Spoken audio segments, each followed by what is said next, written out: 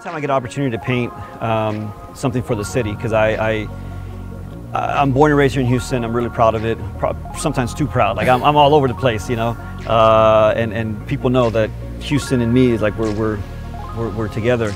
And but when I paint pieces that are homage or tributes to the city, what I love about it is that it's my representation and it's how I feel, and I display it visually and very bright and colorful and loud through my art, taking into consideration the community, because in the end they're the ones that are going to be the stewards. And see it every right, day. and so anytime I can paint something, you know, I feel like I'm a very positive person, and as I paint I'm thinking positive energy. And without sounding too much like a hippie, I kind of have this vision of, like, as I paint, this positive energy is kind of flowing through me and through the paint, through the can, into the wall, being embedded.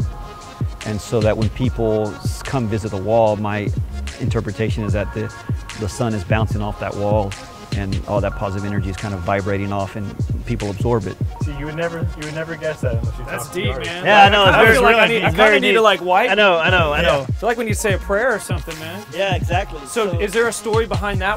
For me, I like the blues. For me, it's the blue and the whites, and it just. So what's the story behind Freddie's piece? If you really look at it and you have time to kind of stare at it, essentially, you know, Houston's the most diverse city in all of America. They actually say that the way Houston looks now, the rest of America is going to look like in about 15, 20 years.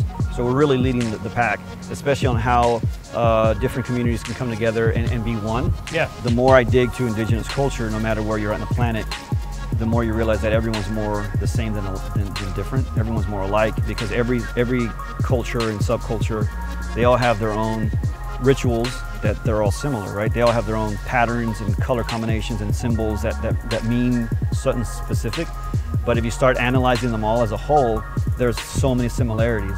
All that being said is, I absorb all that, and what you see visually are the different combinations of either patterns, color combinations of these indigenous cultures that create this blanket, this quilt, this visual quilt of what Houston is. It's a diverse city. I like how you say that visual quilt. That's beautiful. Because it literally is. It is a quilt. You're quilting these buildings or these components that you're painting. And so when you look at it, it's basically representative of how we all work together, because if you really study it, it's Houston's the center. Okay. And it's these abstract wings. Okay. And it's all of us that we work together to make Houston what it is, and give it its flight, give it its air, give it its power to lift.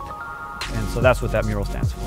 What I love about it is that it's public art, so it doesn't matter how much money you have in your pocket. You could be broke, homeless, you can be rich and famous, but everyone can appreciate the art at the same time, at the same level. But as I've grown as a person, as I've matured as an artist, you know, it's not everything I do is quote unquote graffiti. Okay. And then I have these, I dabbled in a lot of things creatively. So, I mean, I like to say I'm a creative person, but art is definitely my McLaren.